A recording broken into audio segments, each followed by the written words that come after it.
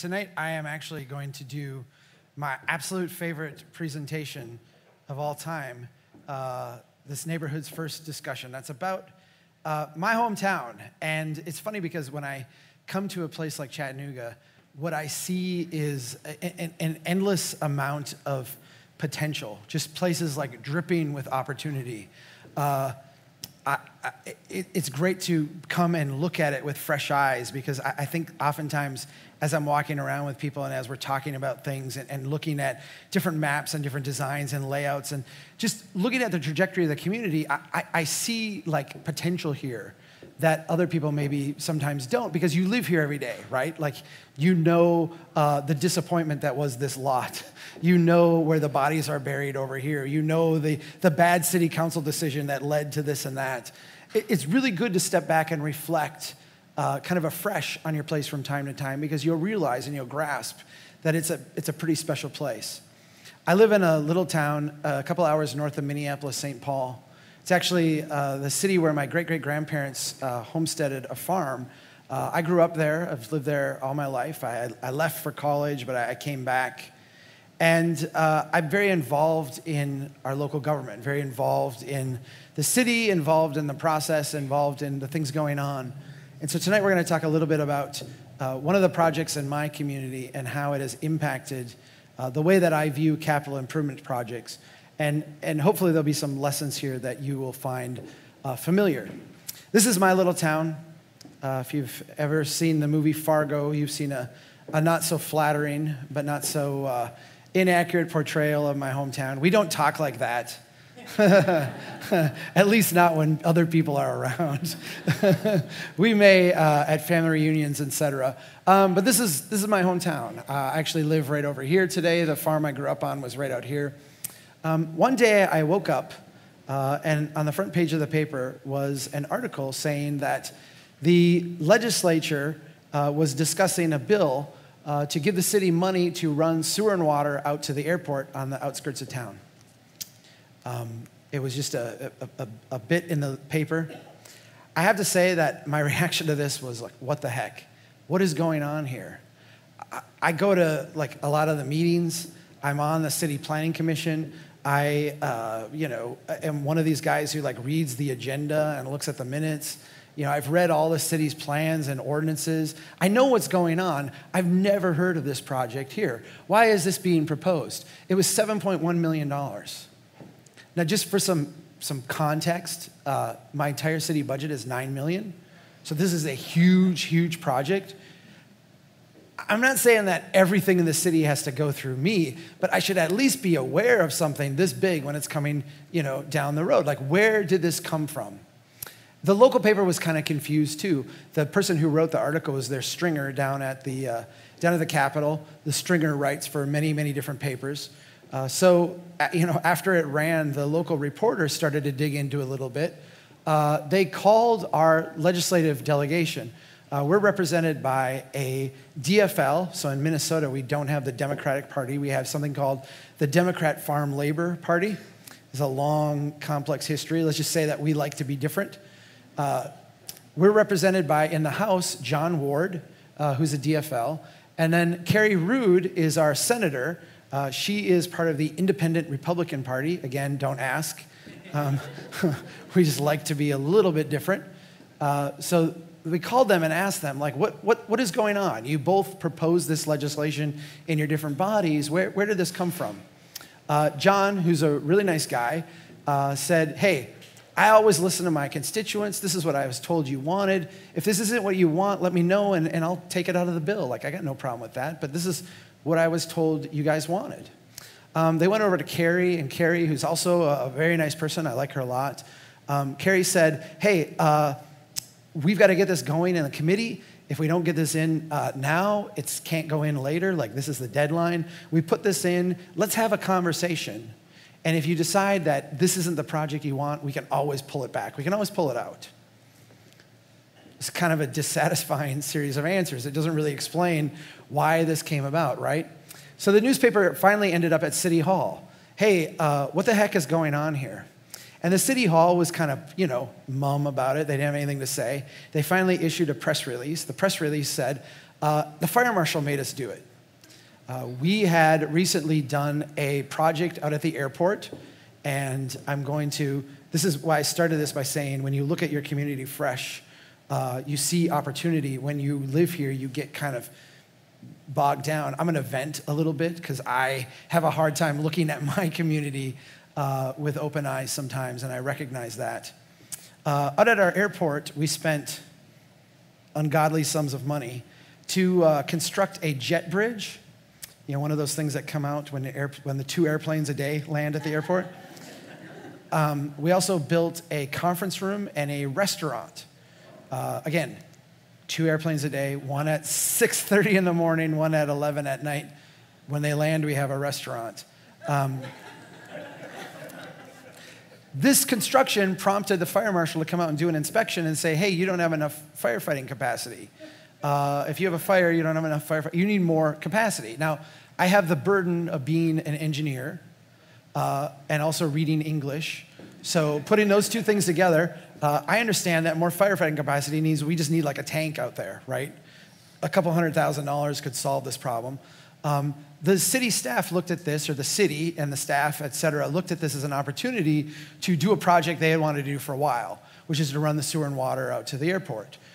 This would meet the fire marshal's requirement. Obviously, this is kind of silly. This is kind of overkill, right? We could solve this problem with a couple $100,000. Why are we going to the legislature asking for $7 million? Why are we coming up with this big project? And I started to voice this concern. But then something, very predictable happened. In the coffee shops and the restaurants and the places where people gather to discuss, the conversation started to shift a little bit. Things like, come on, Chuck, it's gonna create jobs. We've got the highest unemployment in the state of Minnesota. Are you telling us you don't want these good construction jobs created here, Chuck? Come on. It's not gonna cost us anything. The legislature is gonna pay for this. I mean, if we don't take the money, someone else is just gonna get it. Like, why wouldn't we do this project, Chuck? Think of all the growth opportunity that's available here. Now we've got, 2 miles of pipe out to the edge of town. There's hardly anything built out there. Think of all the things we can connect and develop. Think of all the land that's now got, sewer and water utilities. This is a great deal, Chuck. And then, of course, think of the children, right? I mean, are you smarter than the fire marshal? I mean, are you going to stand up and oppose the fire marshal? So you get this kind of buzz happening in the community, in the coffee shops and the different places where people gather. Of course, the legislature does appropriate some money, right? But do they give you everything you ask for? No, they're not going to give you everything you ask for. They're going to give you just enough to where you got to reach a little bit beyond what your comfort level is to pay for it. So all of a sudden, the city, if they want this project, has a bill, right? Has a bunch of money that we have to come up with. Ouch, that kind of hurts. That kind of kills some of the momentum. But what happens then?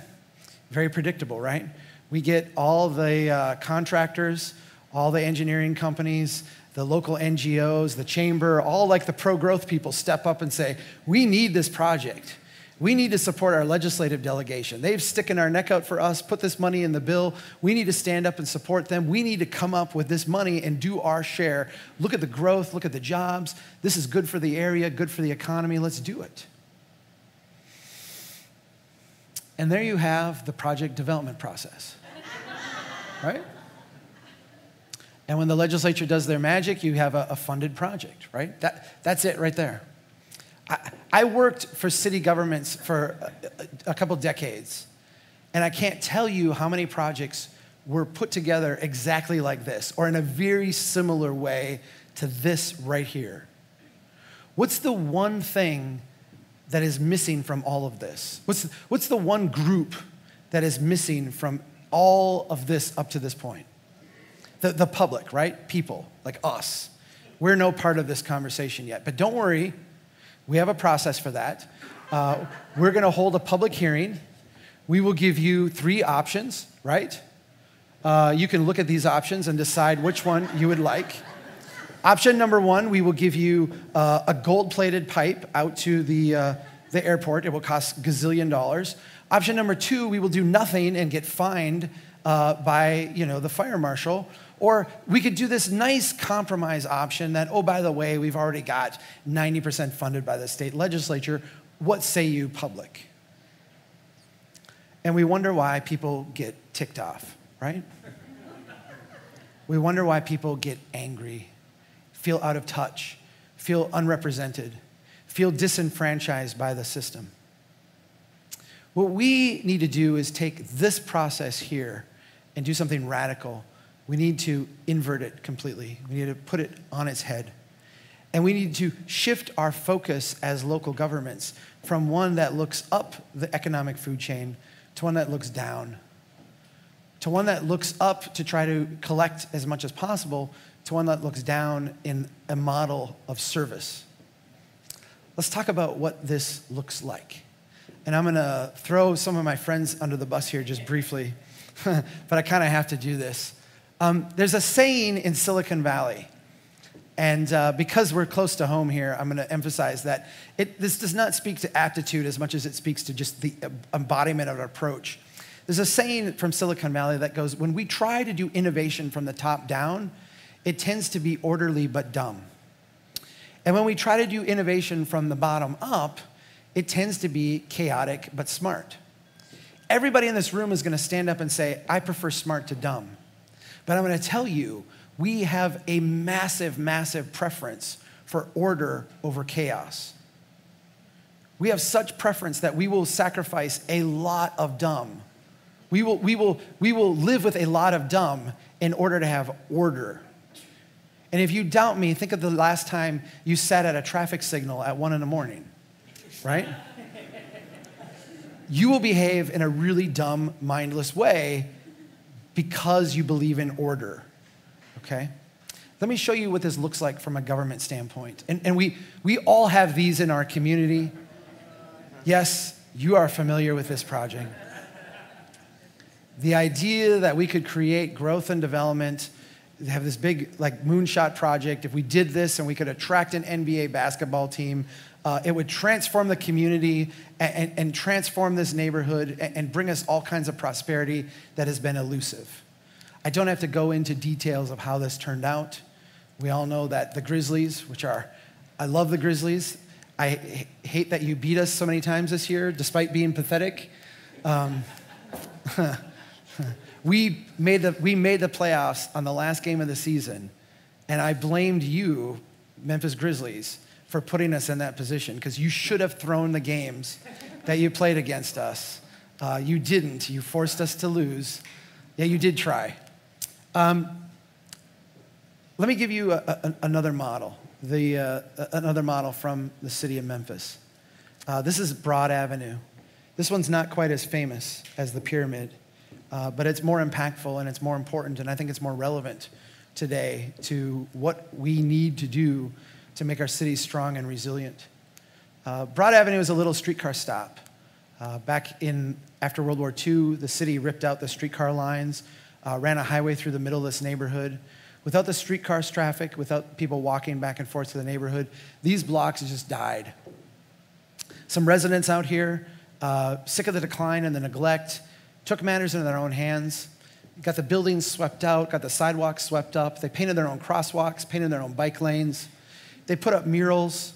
They put up planters. They invited for a weekend some businesses to come in and open up and just show the neighborhood what this place could be like if somebody actually cared. If somebody actually, wanted to make it better. This is not the best street in Memphis. It's not even close to the nicest street in Memphis. But it's a heck of a lot better than what was there before they started. The pyramid, a couple $100 million in subsidies, right? To turn it into a Bass Pro Shop now. After who knows how much money spent getting the site, building the building, all this stuff, having it sit empty for a decade and a half. This stuff on the right, after this project was done, the city's gone out and documented $15 million in investment, a 50% increase in rents, 25 new businesses, 29 properties reclaimed, and 17 blighted properties now taken off the blighted list. Total public investment, 0. That's chaotic but smart. what we're starting to recognize after decades and decades and decades of growth being induced from the top down, we're starting to recognize that we're really, really good at building new stuff, but we're really horrible at making good use of it. We're really horrible at what financial people call the productivity.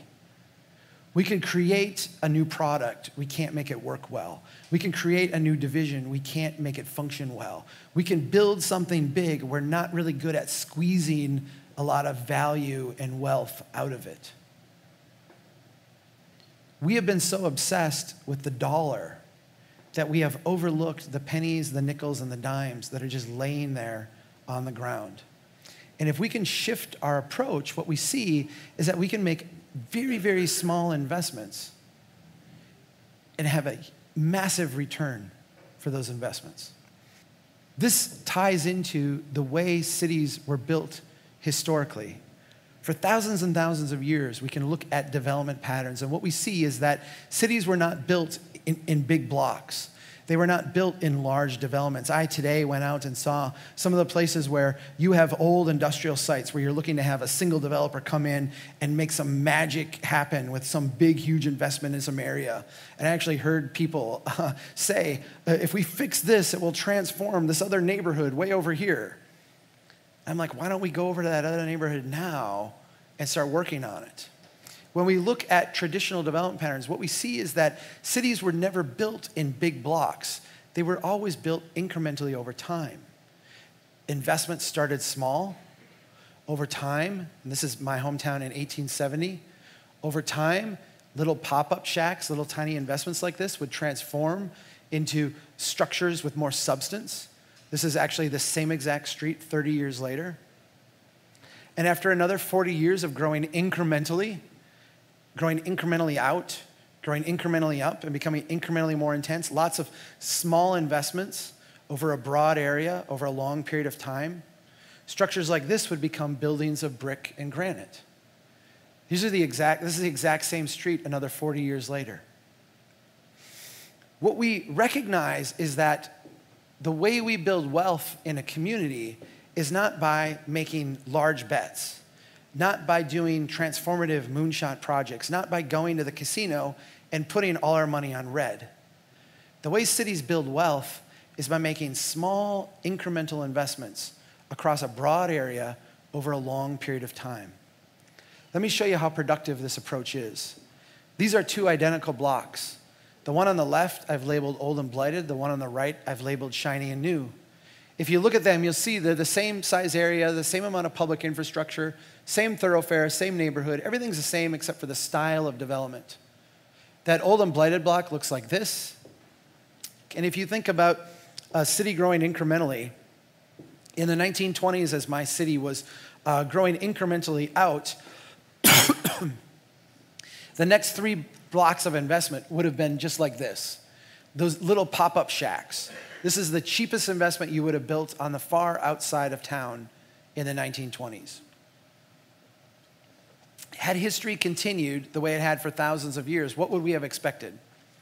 We would have expected it to grow over time, second and third stories, the buildings to become more intense, more ornate. That's not what happened. After these were built, we had the Depression, we had World War II, then we had a completely new style of development that just skipped right over this and started building out on the edge. These buildings have stagnated for 90 years. 2 blocks over used to look just like this. We got it torn down, and now we have a new Taco John's drive-thru. Has anyone here ever been to Taco John's? Please. Carrie, you've been to Taco John's? Where at? Colorado. No way. You've been to Taco John's? Where at? Wisconsin. Yeah. Iowa. There you go. So Taco John's is, I'm sorry you don't have it, authentic Mexican food. It's kind of known for, and I hope you partook in the potato oles, yes? So a potato ole is a tater tot like cut in half, half a tater tot, with spice on it, Minnesota spice, so not too hot, dipped in cheddar cheese. Just like they do in Mexico, right? So we were really excited to get Taco John's, right? It met the zoning code, it met the all the sign ordinances and parking requirements. We got rid of the on-street parking so the cars can flow through. We got some, native plants in the stormwater area. Everybody was thrilled about this, right? We got rid of blight. Here's what nobody bothered to look at. That old blighted rundown block had a total value of $1.1 million. That shiny and new block, the same size area, the same amount of public infrastructure, just a different style of development, is only worth $600,000. The city is actually collecting 78% more property tax from that old rundown junky block than that shiny and new one. Understand what you're looking at. You're looking at the traditional pattern of development, the way we have built cities for thousands of years around the world. You're looking at it in its infant stage, after 90 years of neglect, and it still outperforms by a wide margin the stuff we build brand new today. If this seems counterintuitive to you, I invite you to go to our website and look at example after example after example of this style of development. I'm going to show you now on a big macro scale what this looks like on a citywide basis. This is a study we did in Lafayette, Louisiana. And I'm going to preface this by saying, when we do this kind of thing, we work in accounting terms. So if you are in the red, you are losing money. If you are in the green, you are making money. Everyone on our team putting this map together sees red and green. 2% of the population does not. I did not realize that when this map was put together. So I'm going to come up here on stage and walk you through this. This is a map of the city of Lafayette. Those of you who do see red and green, where you see green, what you're seeing are properties that pay more taxes to the city than they cost to provide service and maintenance to. What we did is we went out and we looked at every single source of revenue the city had. We mapped them all up. Here's where they get their sales tax, their property tax, their utility fees. We looked at every expense the city had, and we mapped those up. Here's where your sewer, here's what that costs. Here's where your water system is. Here's what that costs to maintain. Here's your roads and your sidewalks. Then when we got done, we mashed all those maps together and came up with this profit and loss map, essentially. Everywhere you see green, the city is bringing in more money than they're spending. Everywhere you see red, it's the opposite. They are committed to spend more money than they are scheduled to bring in. The higher the line goes, the wider that disparity. Let me walk you through this. There's a green spike right here above my hand that goes off the screen. That's a green spike. That is a new urbanist development on the edge of the downtown. By new urbanist, what I mean is a development built with traditional design standards with modern finance. So everything is built with like tight blocks, narrow streets, but it's built all at once to a finished state, not incrementally over time. When we look at developments that are built like this, they tend to perform really, really well initially. This is a really high return kind of investment initially. The problem that we see, and this is consistent with all post-World War II development, where we build all at once to a finished state, without any type of succession plan, without anything more that the properties can become, like a single-family home can't become a duplex can't become a quad unit. The zoning essentially fixes what we have at what we have. There's no evolution plan for this neighborhood. What we see is that 25 years after the initial construction, everybody's roof fails at the same time. Everybody's driveway goes bad at the same time. Everybody's siding needs to be repainted at the same time. Everybody's appliances fail at the same time. They were all built at the same time. They all have the same lifespan. They all fail at the same time. Without the ability to have that staggered, if you built incrementally, without the ability to have properties in distress renewed to a higher level of intensity, what we see is that these places tend to go into decline. And there might be a time where they hang on a little bit, but what happens is that people who are affluent see the decline, see the starting signals of decline, and they move to somewhere else. And the neighborhoods get locked into kind of terminal decline. This is the pattern of suburbanization that we see everywhere across the country. This is how we have built all developments post-World War II. Right now, today, doing fantastic. It's an open question how it will do in the future. To the east of that, so to the right, as you're looking at it, this area here is all green. This is Lafayette's core downtown. Lafayette would kill to have your downtown. Your downtown has a lot of missing teeth. You've done a lot of damage to yourself, but what is left, a lot of it is really spectacular. There's a lot of really good stuff left. And I'm sure you lament the things that you lost. You remember what that was and like, oh my gosh, I wish we still had that. As someone walking in without that knowledge, without that kind of backdrop, who doesn't have like to lament what was lost, I look at it and I see nothing but opportunity and potential. Lafayette, Louisiana would kill to have your downtown. Their downtown struggles. It is a lot of like 1- and 2-story buildings, a lot of them that are lacking tenants. They've made some investments there, it's getting better, but it's not doing that great from the eye candy test. Financially, it's doing awesome. It's the backbone of the community. There's an arc of green that runs through here, from about down here up to here. This is all green. What is that? That's the poor neighborhood in town. That's the neighborhood where the poorest people live. That's the neighborhood where when we were going there to work for a week and we're gonna get an Airbnb, the city staff said, don't go to that neighborhood. That's where the homicides happen, the burglaries happen, just stay away from there. That's the poor people. Everything else on this map is red. All this stuff down here is red, all this up here is red, all that up there and over here, this is all red. Those are the big box stores, the malls, the strip malls, the franchise restaurants, the windy subdivisions with the dead-end cul-de-sacs. That's all that stuff out there.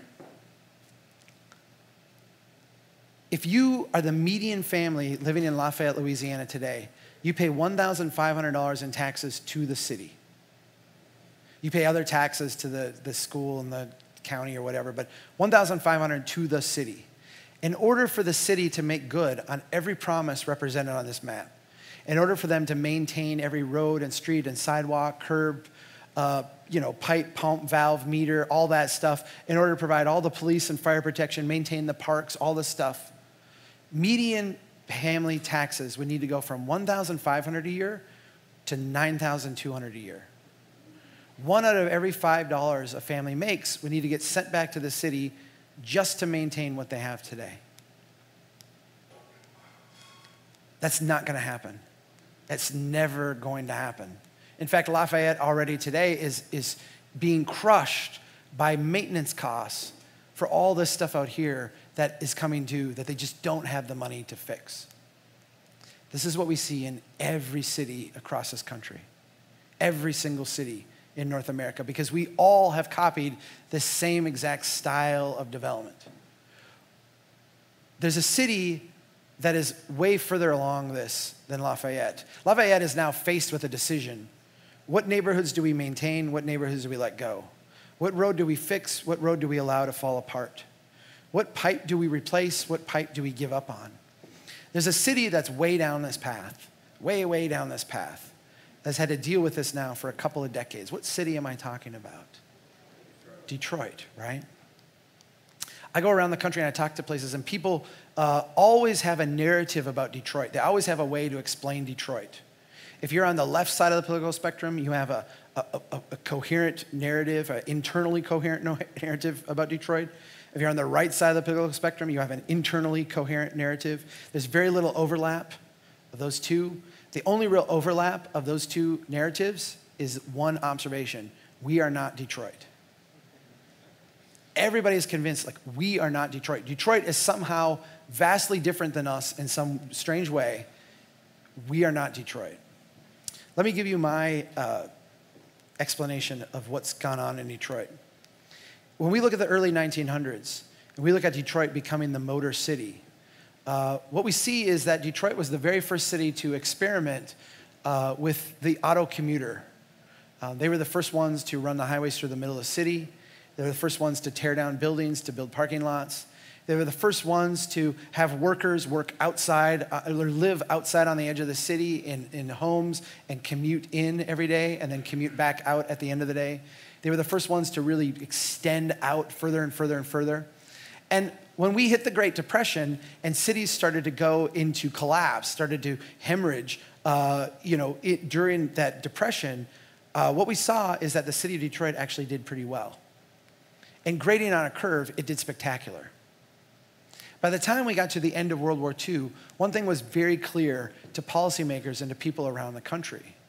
If we wanted to experience prosperity, if we wanted to capture the innovation that the automobile represented, if we wanted to not have all those people returning from war just slide back into depression and unemployment, what we needed to do was copy the development model of Detroit. That's what we all did. Detroit's not some crazy anomaly. They're just 20 years ahead of everybody else. They just started this 20 years early. They're just early, right? So we have some deep, deep, deep structural issues that we're going to have to deal with in the coming generation. In order to do this, and in order to make good strategic investments today, we have to change our investment mentality. I showed you how we go about doing public investments today. We actually need to develop kind of a split personality in terms of our investment. We need to develop the personality of both a banker and a venture capitalist as two kind of separate entities. How do bankers invest? Banking, and don't think of like Wall Street banks, which really are not banks. They're investment houses and they're weird things, but think of like your local bank. Local banking is an incredibly conservative undertaking. You only invest in things that are guaranteed not to lose you money. If you get a loan from a local bank, what do they require from you? Collateral, equity, skin in the game, right? A relationship. There's a saying that if you need a loan from a bank, you're not going to get a loan. The only people who really get a loan are the people who don't actually have to have it, right? There's a saying also that describes the local banking industry. It's the 363 principle. You borrow money at 3%, you lend money at 6%, and you get out on the golf course by 3 p.m. That's the business model. And it's very, at its heart, very conservative. How is that different than a venture capital mindset? A venture capital mindset, the idea is that I have extra money, so I have money I can afford to lose. I want to have that money grow. There's a bunch of different ventures that could pay off. I don't really know which one will. So what I'm going to do is I'm going to sprinkle money a bunch of different things that I think have potential, knowing that of these, say, 10 things I invest in, 5 of them are going to fail completely. 2 or 3 of them may like break even or do okay, but 1 or 2 of them are going to go to the moon. They're going to turn out to be so fantastic that not only am I going to make all my money back from the ones I lost, but I'm going to make way, way more than that. That's a venture capital mentality. On Wall Street, there's an investment strategy called the barbell strategy. And it's really interesting because the more I've gotten to understand this, the more I've realized that this is just the way smart people invest. When we invest, and I'm saying we non-smart people, and I'm talking about in the Wall Street vernacular. We're considered Muppets in the Wall Street vernacular. We're the suckers at the card table. When you go to a local broker to open an account, the SEC requires them to go through a bunch of questions with you. What do those questions ask you? They're trying to gauge your level of risk, right? And every single question focuses you in on what? I want medium risk. I don't want to bury my money in the backyard. I don't want to go to the casino and do the roulette table. I just want a medium amount of risk. Not too risky, not buried under the, I want to be in the middle. And in Wall Street vernacular, you're called the sucker. Because what you have is all the downside exposure. Like your portfolio can go to zero. Everything in your portfolio can fail, and you can lose all your money. But you have very limited upside. You don't have anything in there that's really going to go to the moon. Savvy investors try to capture both the conservativeness of a banker and the upside of the venture capitalist by splitting their portfolio into 2. I'm going to have most of what I have in very conservative, very low risk, low return kind of investments. And I'm going to put a very small percentage in things that can go really, really high. In other words, I'm going to put a floor on how much I can lose. in this scenario, 95.5, I'm never gonna lose more than 5%. If everything goes to hell over here, the worst I'm gonna end up with is 95% of what I got, right? So what you do here is you limit your downside exposure while you maximize your upside potential. Think about this as a city. Think about this as if you were a city wanting to do this. Where is your banker investments? Where are your banker investments? Where's this stuff here? We're gonna go back a second. Oh, not here, we're gonna go to here. Where are your banker investments? Your ones where you're guaranteed to not lose money. Yeah, look at where they are. And what do these investments look like? Maintain the street, maintain the sidewalk, keep the street lights on, keep the grass mowed, keep the park maintained. This poor neighborhood here should never want for maintenance. Why? Because they're paying the freight for the city.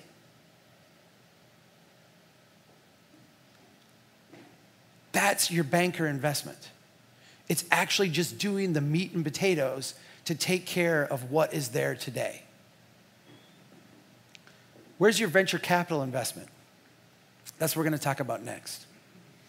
So when I did that Taco John's analysis, and I published that on our website, it started to get passed around my hometown, and people became very angry with me. My cousin runs the local economic development authority that put the deal together. I've got another cousin who is a manager at the Taco John's. Yeah, family reunions can be awkward. So the pushback that I got was, okay, Chuck, you're so smart. You think you know everything. What would you have done differently? Taco John's comes to town. They want to tear down this whole block, put in the new Taco John's. What would you have done differently, Mr. Smart Guy? And I struggled with this for a long time because I looked at it as a transaction. And what it took me a while to realize was that to answer the question properly, I needed to reject the premise. The premise was this neighborhood is in terminal decline. Someone wants to invest something in it. Why would you say no to that? And what I realized we needed to say no to was the decline part. We should not be accepting decline as normal.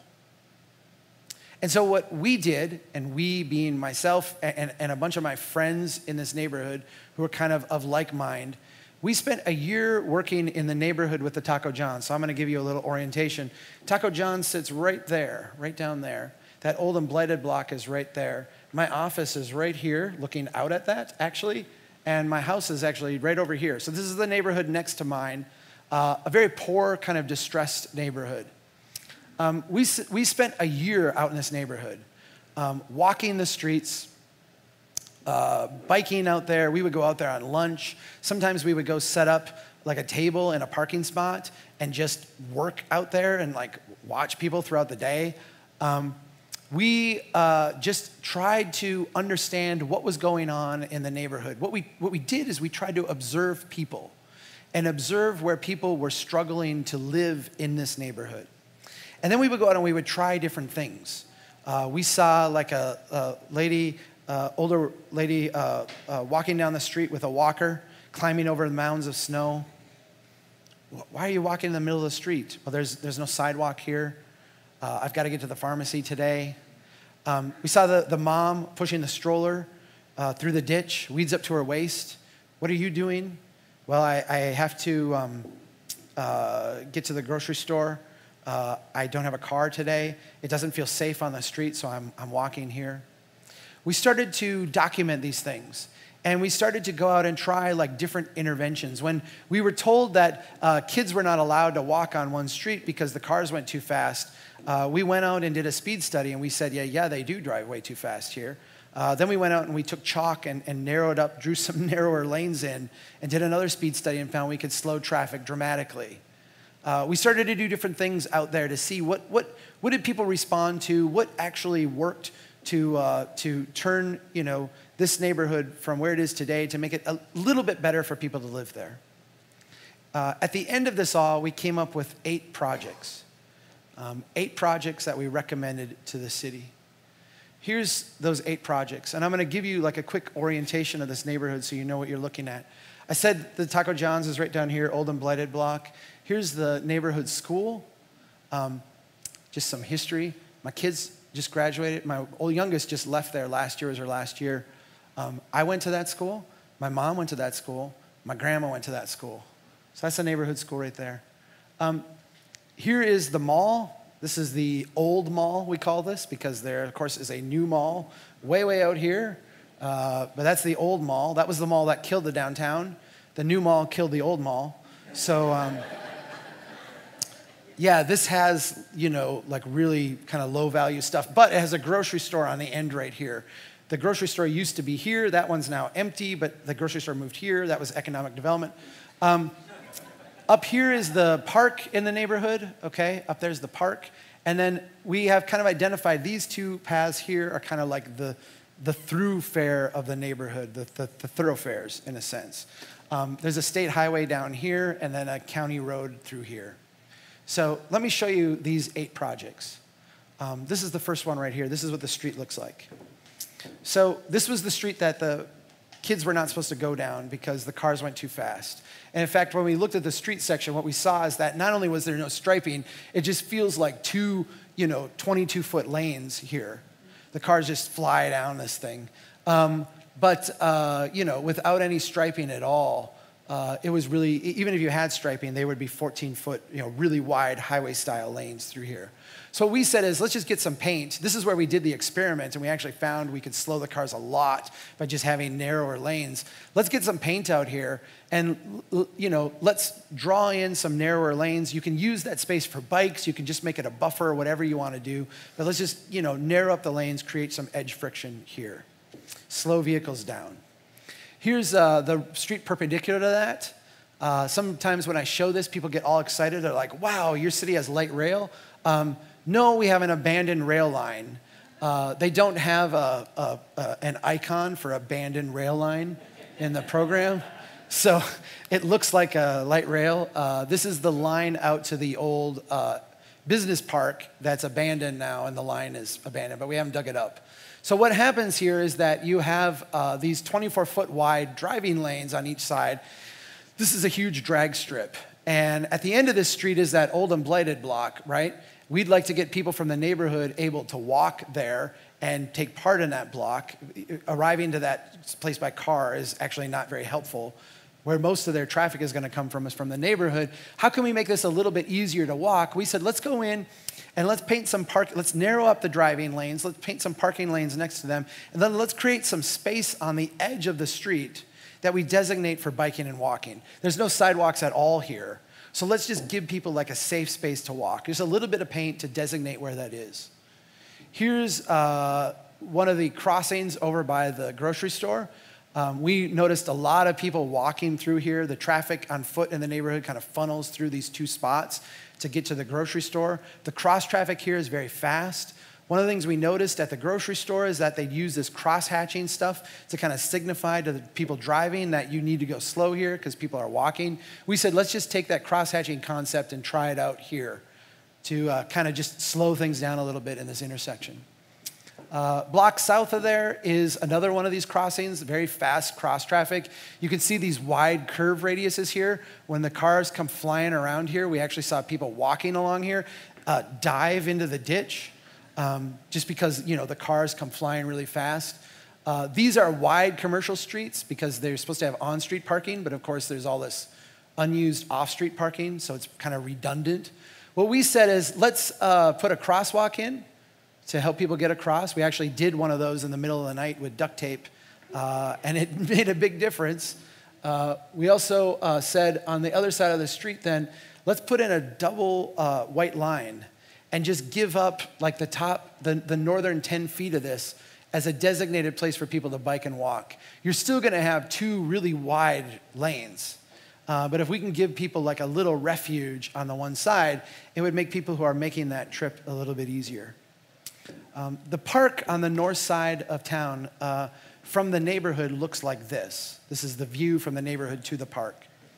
The park was having, let's say, nefarious activity going on. The city wanted to try to stop this. The police department was recommending cameras. We recommended tree trimming. If you could actually see in the park, the idea is that it would improve the view or the value of the properties of the people who live there, and it would also make the park a more open, kind of safer place to be. When you get on the other side of the trees, here's what the park looks like. It is rather neglected. In the time we spent in this neighborhood, outside of organized sporting events, so a softball game planned for the evening, we never saw anybody in this park. No kids ever went to this park during the day just to spontaneously play. This park is empty, empty, empty. What we said is, we can't fix this. Like, I can't make the maintenance people go out and take care of it. I can't do any of that. But what can we do right now? Well, we could go out and plant some trees. We could plant a bunch of seedlings in the outfield and kind of create like a start of a forest out here to buffer from that abandoned industrial site. We could put up some trees in here so people could someday, not tomorrow, but maybe 5 years from now, 6 years from now, sit in the shade and watch a softball game. We could start to put in like little things in place to make this better at some point in the future. Let's do what we can now and start to build some momentum. This is my favorite. This is, as we were spending time in this neighborhood, the one thing we noticed was that there was one street in particular that really had what we thought was a lot of just natural upside potential.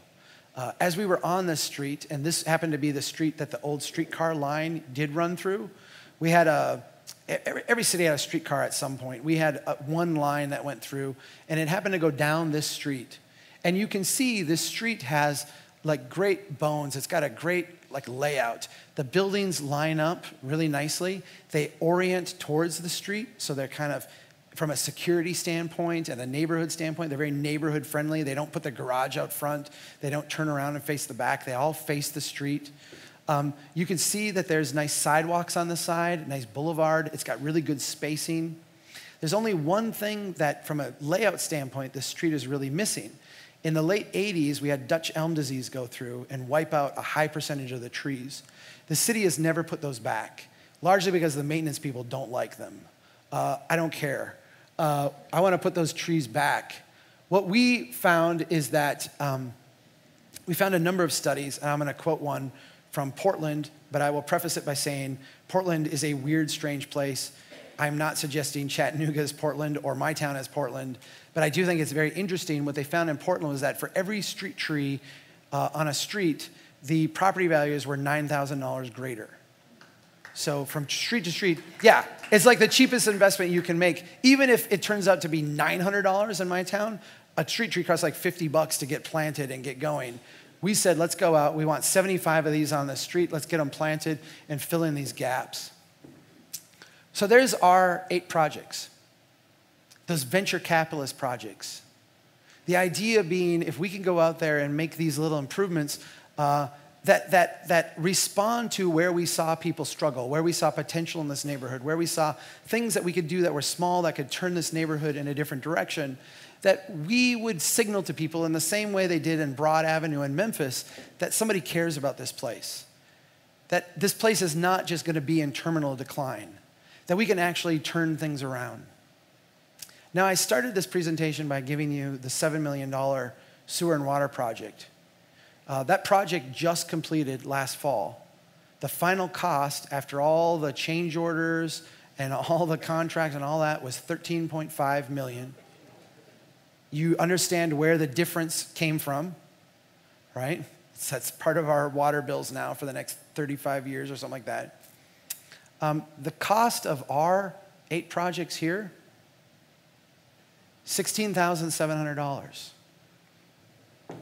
What happens if we go out in this neighborhood and we spend $16,700 trying to make it a little bit better, trying to respond to the hardships that we saw people have?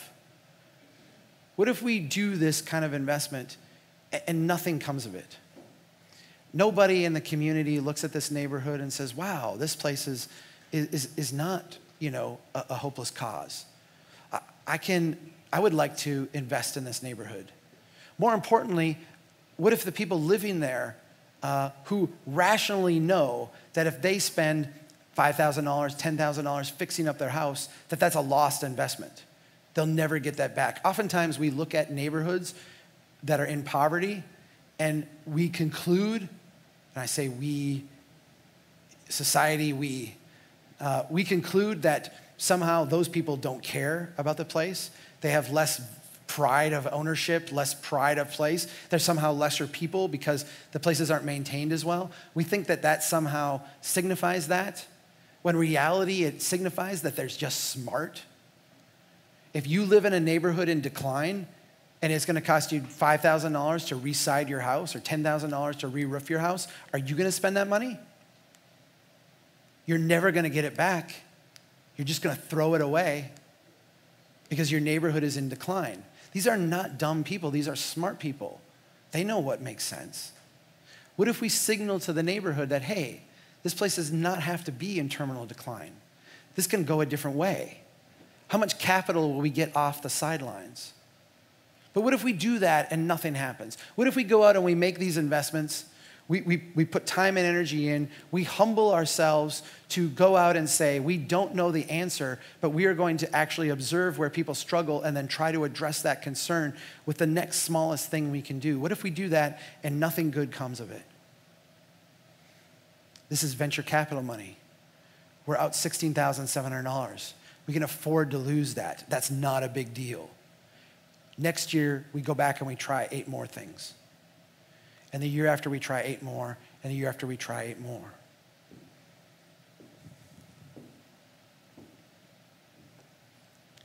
This is truly a way that we can start to, as a city, make low-risk, high-upside investments that make our balance sheet fuller, make our neighborhoods more prosperous and wealthy, and in the process, improve the quality of life for the people who live there.